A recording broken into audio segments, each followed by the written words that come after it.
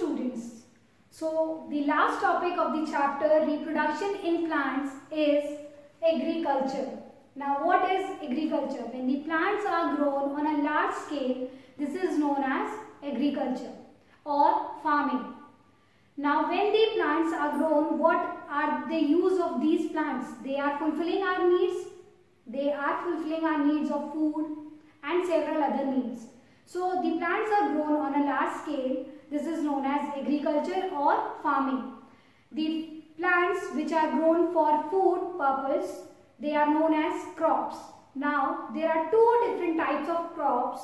They are Rabi crops and the Kharif crops.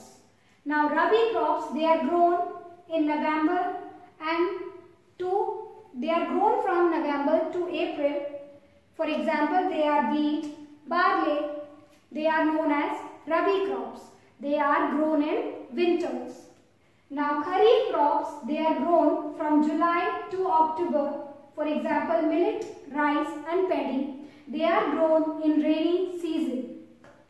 So these are the two different types of crops that are grown in India. These are two different crop patterns that we follow in India. Now what all conditions that farmers must ensure to ensure a healthy crop production? They must ensure that proper irrigation is done in the fields. Seeds they are using for production must be healthy and ripe. They must remove the unwanted plant, that is weeding must be done properly. Irrigation is must, and when the plants they start producing new plants, they come out, they should protect the plants by spraying insecticides or pesticides to protect them from insects and all. After that, when these crops are harvested, they should be stored properly so that they may not get rotten up.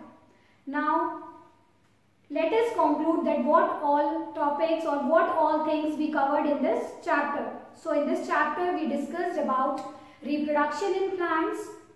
Plants reproduce through seeds, vegetative parts like roots, stems, leaves, which is also known as vegetative propagation. And plants also reproduce through spores. We studied about the structure of seed. We studied about the germination, the process in which a plant grows from a seed into a new plant. Then we discussed about the dispersal, what are the different modes of dispersal or what are the various agents for dispersal in plants. Then we discussed about the vegetative propagation via different parts of the plants, and we also discussed about agriculture and the different types of crops that are grown in India. So I hope you all understood what all we have discussed. Thank you and have a nice day.